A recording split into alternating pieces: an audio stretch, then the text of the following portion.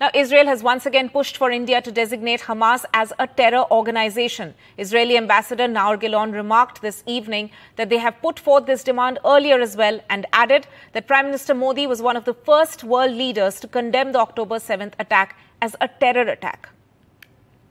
I would say maybe about the Indian response that was really, first of all, at the official level, Prime Minister Modi ji was among the first leaders in the world to come out with a very clear statement. Already Saturday afternoon, around 4:30, 4:45, I think, his tweet. And this was before we understood the full magnitude of what happened. And also in accordance with what Prime Minister Modi tweeted, I think that it's also time to officially designate Hamas also in India as a terror organization. I'm joined by my colleague Uma Shankar for more on this. Uma, so once again we can see Israel pushing for India to actually designate Hamas as a terror organization.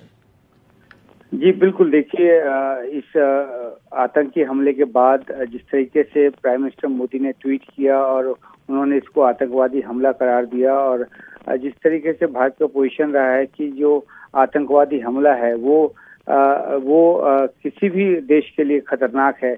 अब इनका जो बयान है उन्होंने साफ तौर पे ये कहा है कि भारत जो हमास है उसको आतंकवादी संगठन करार दे, क्योंकि भारत ने अब तक जिन 44 संगठनों को आतंकवादी संगठन करार दिया उसमें हमास का नाम नहीं है। तो इसके बाद इजराइल की तरफ से एक बार फिर से कोशिश हो रही है कि भारत जो है वो हमास को आतंकवादी संगठन करार दे। हालांकि इस बारे में जब विदेश मंत्रालय से कुछ हफ्ते पहले पूछा गया था तो उन्होंने कहा था कि किसी भी संगठन को आतंकवादी करार देना ना करार देना संबंधित जो मंत्रालय उसका काम है, यानी कि जो होम मिनिस्ट्री है वो ये देखता है कि कौन सा संगठन भारत के लिए खतरनाक है, कौन सा नहीं है, और उस आधार पर उसको आतंकी संगठन करार दिया जाता है।